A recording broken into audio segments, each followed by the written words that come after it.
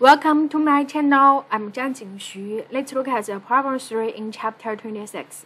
Chapter 26 is about DC circuits. So there we consider this a dry cell battery, right? And we know its EMF is 1.5 volts and connected to a low resistance ammeter. So now you can see this battery connected with the low resistance ammeter.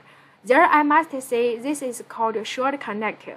You shouldn't do that in the lab because the current goes through the ammeter will be super huge, makes the ammeter burn out.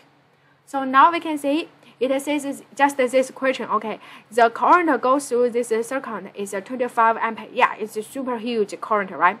And then ask you to find the internal resistance. So in this case, we can see it tells us this is a low resistance ammeter. Keyword low resistance. So that means even the current goes through the ammeter is so huge because the resistance is very low. So the voltage just goes through the ammeter is 0. Do you agree? It's 0. So this one we can see the terminal voltage for this battery is 0. So VAB equal to 0, right? And we can also write down this terminal voltage VAB as EMF minus the current times the internal resistance, right?